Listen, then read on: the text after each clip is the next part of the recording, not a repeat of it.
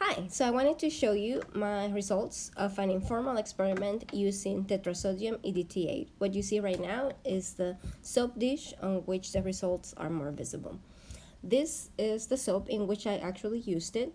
It's color with madder root, and here on the left you can see the soap against which I compare it, which is being discolored by the fragrance Hansel and Gretel's house to a very dark brown.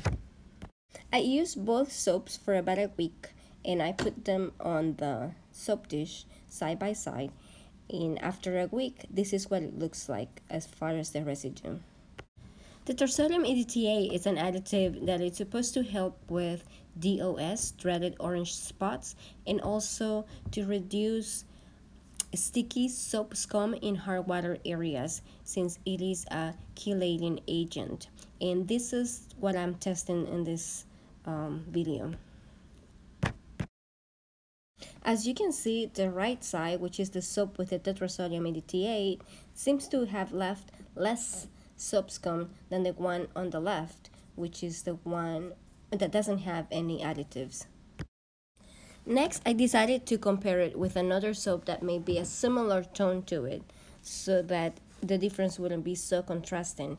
So this is my peach soap, and I did the same. I used them for about 10 days, and I will flip the sides so they weren't always sitting on the same side. And then after 10 or 11 days, I removed them to see what was left. And as you can see on this picture, visually there isn't that much of a difference. Now I should point out that the soap on the left has cured now for about 7 months, and then the one on the right that has the Tetrasodium EDTA has cured for 2 months. Now on the side view, it seems more evident that the peach soap seems to have left more residue on the edge of the soap dish than it did the cinnamon apple one, which is the one on the right side. Alright, so the main difference that I noticed is that on this side, the soap that had the Tetrasodium EDTA, the middle of these two sides feels smooth, and I can feel soap scum on the edges. On this side, however, I can feel some soap scum all throughout the bar, it being worse on the edges, but I can feel a film all throughout. Now I'm just going to rinse it, because it's supposed to not be sticky if it has the Tetrasodium EDTA, so we'll see.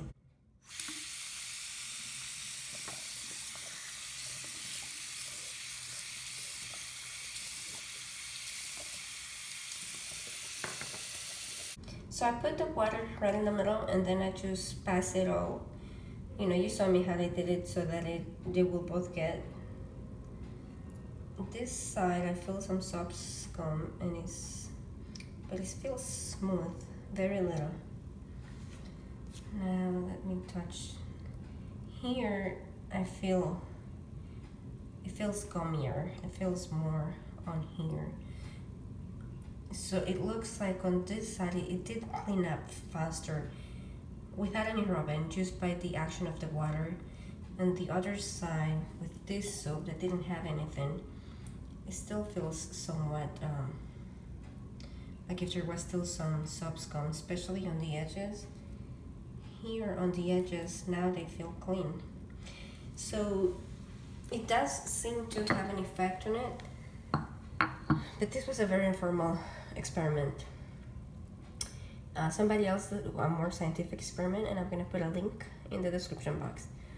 Bye. So, ever since I made that experiment, I've been incorporating Tetrasodium EDTA in my soaps.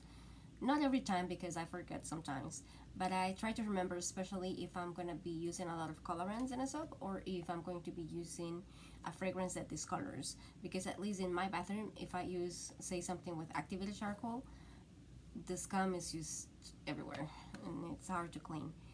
So I do believe it has helped, and if you want to experiment for yourself and are wondering where to get it, I bought mine from lotioncrafters.com, and last time I got it from makeyourown.com, and I'm gonna put links in the description in case you want to check it out. As far as the usage rate, it is very low. It's a small percentage. I don't know it by heart because the lie calculator that I use, it already calculates it for me, so I just follow it. And I use liecalc.com, and I'm also gonna include a link to that in the description box. So a lot of links in the description box. Check it out below. Thank you for watching. Bye.